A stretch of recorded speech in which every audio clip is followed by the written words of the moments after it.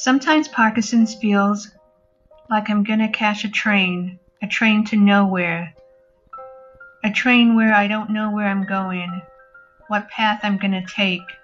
Is it gonna take long or is it gonna be short today?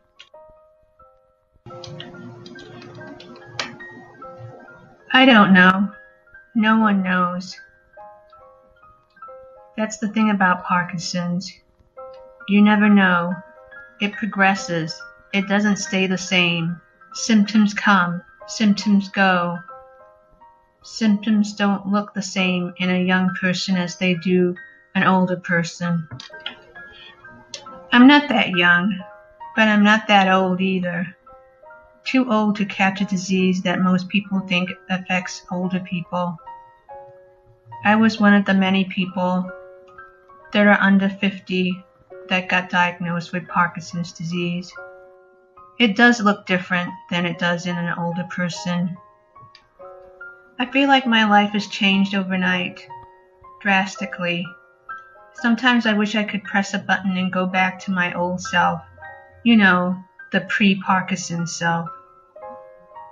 The person that could do anything they wanted to do. The person that had enough energy to do whatever they wanted to do in life. Person that still has a lot of life left. But then I realized maybe that life wasn't so great. Maybe there's some good that'll come out of me having Parkinson's. After all, I'm not the only person in the world with Parkinson's. So here I go again, on my walk to catch a train to nowhere, not knowing how fast I'm going to get there or where it's going. Is this a sort of regular day today for me, or is it a Parkinson's day? I have to ask myself that every morning, every afternoon, every evening, because if it's a Parkinson's day, I'm not walking very fast. I'm trying to hide the fact that my feet are shuffling. I'm trying to hide the fact that I'm frozen.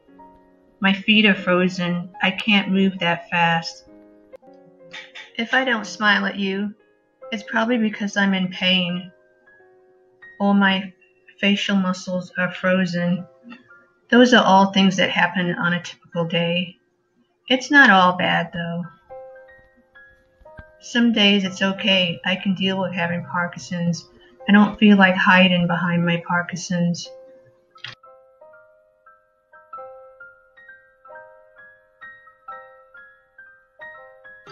I can do what everyone else can do, and I don't look like I have Parkinson's.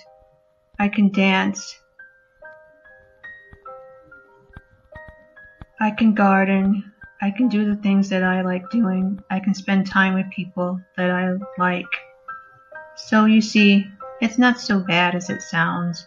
But what's really hard is getting used to the diagnosis of Parkinson's. We're often told by medical professionals that if they had to have a chronic disease, they'd pick our disease.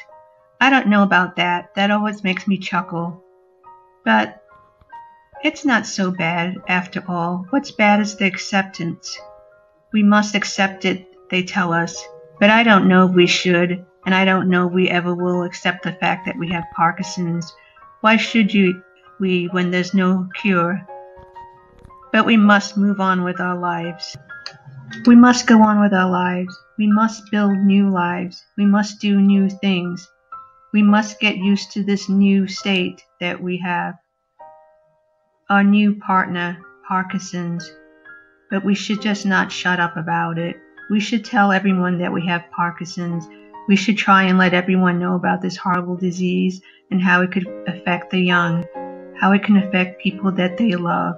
But we should try to be happy. Yes, we should try to be happy. Maybe this train is really not a train to nowhere. And even though my path is not that clear, there is a path and I will get through this. And so will you. And remember, you are not alone.